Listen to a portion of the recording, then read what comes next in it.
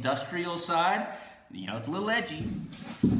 So we're discussing more about the plans of this house. Now we need to address the exterior. Now previously we showed in block form, and that was just a rudimentary form of making up this house. Now that is not actually where we started off, but I thought it'd be a good introduction and show you kind of where we're going with this house. Now I always start with a floor plan.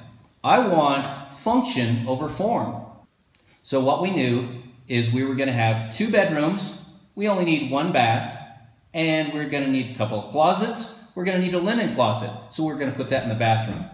When you have a house that you have varied seasons on, you might have like ski equipment. You don't need that in the summertime. But you also don't need to have extra comforters during the summertime, so you need to have a place to store those. So you have a blanket closet, utility room, also food storage if you needed it. You want to have lots of room. We could have that as a supplemental 3rd bedroom, but it doesn't have a closet.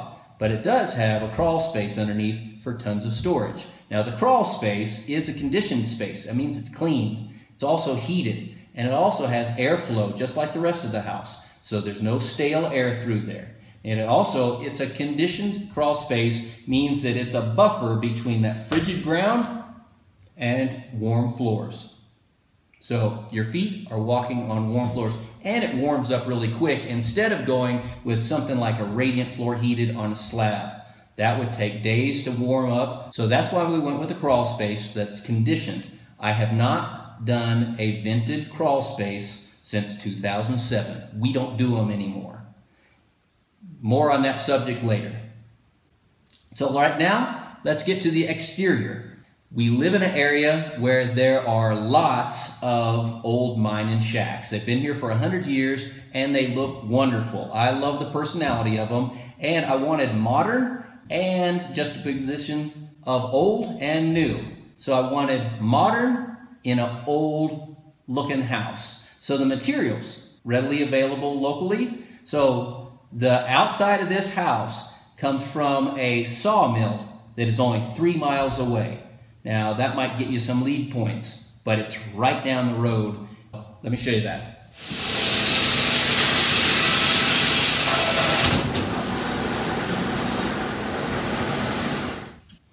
So this right here is how the exterior of the house is going to look. We call it a board and batten. It's a board and bat system.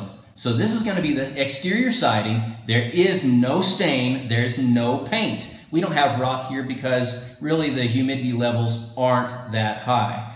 But this is going to be the majority of the walls. Now I'm going to add something for moisture protection. Now this actually came from one of those 100-year-old mines. Now this is just rusty corrugated steel, probably from the roof of one of these shacks. Now I love this stuff. I love the color of rust. I collect rusty old tools. Anyway, that's my own deal. And these old miner shacks and buildings have had metal roof on them that rusted. They're 100 years old. They're still standing. They look great, and I want to fit in with that. Now, on the brief, I want to make this look like a miner 100 years ago, what he would build, if he could, if he was into modern architecture. So that's kind of a little spin on that, and that's just what is giving this house a little bit of personality. So the wainscoting, so the very first 3 feet where the snow's going to blow up against the house, it's going to be this rusty steel. Now, you're going to see it, it's going to be brand new rusty steel, but I'm going to show you how to rust it also. So this, we've got rust, we've got board and bat, very traditional, but in a context that is not very traditional. Hold on. Now, also, you know, I don't want to paint on this. I don't want any exterior paint that I have to worry about. No chipping, or I'm not going to paint when I come up here. So this right here is a weird material, and it's brand new in the roofing industry. It's called textured paint. Now the textured is one of the things I wanted very specifically for this, because this is new to the industry in the last year or so, and I just had to have it because, for one, it doesn't make it look like a brand new shiny roof. I want it to look like this house has been there for a long time. So, you got something to say, Rowdy? Rowdy, you want to speak? You want to speak?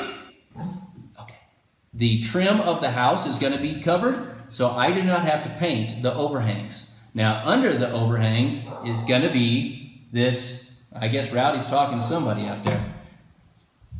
We're going to have rusty steel wainscoting and underneath the overhangs. So this is textured. This is going to be on the fascia, and it's going to be protected. It's good for 35 years without any color fade. And it's metal. It's going to last for 50 plus years. And the metal roof, the standing seam metal roof, matches it entirely. So does the drip edge. And I've got a couple other little twists that you're going to see as we build this house.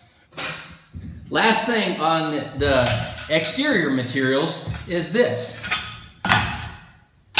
That right there is cold rolled steel. All of the beams are going to have big old chunky hardware, and I've got to weld it up. So this is what it's going to be like, and weld it up. If it rusts, it rusts. I don't care. This is part of the personality and the age of the house. So this isn't a timid house.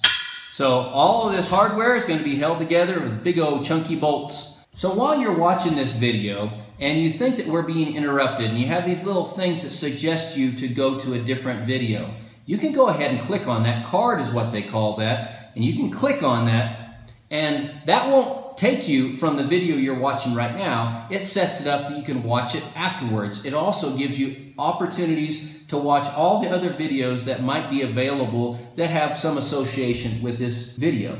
So now we're going to address what we're going to build this house out of. You've eliminated almost everything.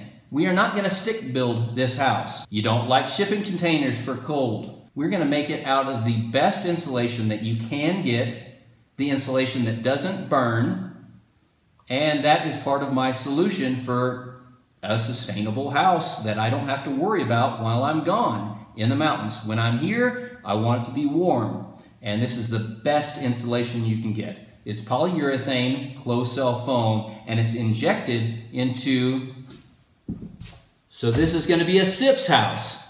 Structurally insulated panels. Look it up. Structurally insulated panels. They actually have, it's a sandwich of injected polyurethane foam. If you're familiar with Gorilla Glue, which is a phenomenal glue, this is glue all the way through.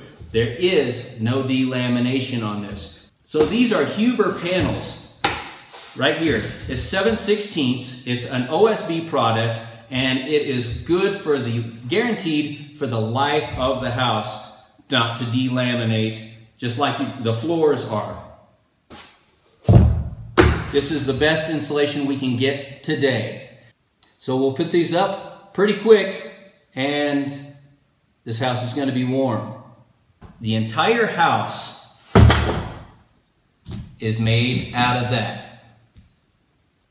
Now, the whole thing is one unit, not a bunch of little units that can twist.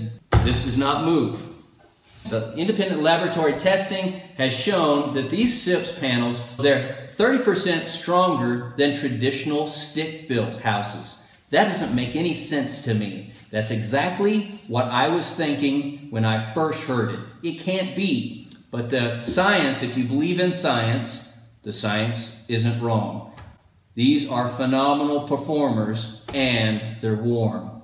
The other thing is, they're easy to address and put up. I totally suggest you look into SIPS. I think I can make you a believer in the performance of great insulation, of being able to put together a house very quickly, and you can design it to whatever you want it to look like. It doesn't have to be a rectangle or a boring box. You can make it anything, any style you want. These are great. All right, look forward to it. Look forward to your questions. And thanks for coming along. Thanks for joining the team. All right, thanks everybody. Put your comments. Thank you. Put the like. I hate to say this, but those likes, man, they really do something to YouTube. And thank you for everybody that's subscribed. See you next time. On every build, it's important to come in on time and on budget. Your bank account will appreciate it, and time will reward you. The way to do that is to make a plan, make a good plan, stick to that plan, and don't change that plan, and don't waffle. So there they are. The modern cabin plans are now done. they've been approved. We've got our permits. We've contracted with contractors for the excavation, for the water well, and the septic system. And I can't wait to start getting dirty. When you're building a house, you never really know how much it's going to cost you until you get out of the ground. You'll never know what the surprises are that you're going to find once you start moving dirt. Now, we've also got the SIPS manufacturer. They have the plans. We are working out fine details. As soon as those are signed off, they will start manufacturing those, and we will start scheduling for a time when we can assemble and put up the house. We've got a lot of concrete work to get done, but I can't wait. I can't wait to start building this house and start seeing some results from all the plans. Let's go build a modern cabin. We're done. There you go. Thank you very much.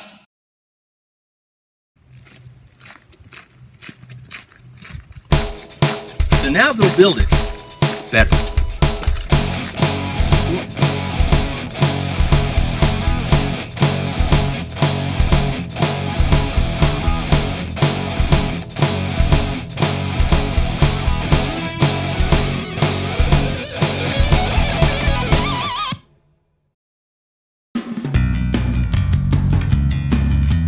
Go ahead and click on that subscribe, like, and share, and that little bell, and that little bell, and that little bell.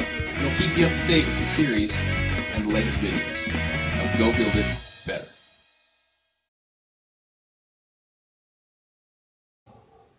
I don't know what Rowdy's barking at, but I don't know, hope he's not eating somebody. Rowdy!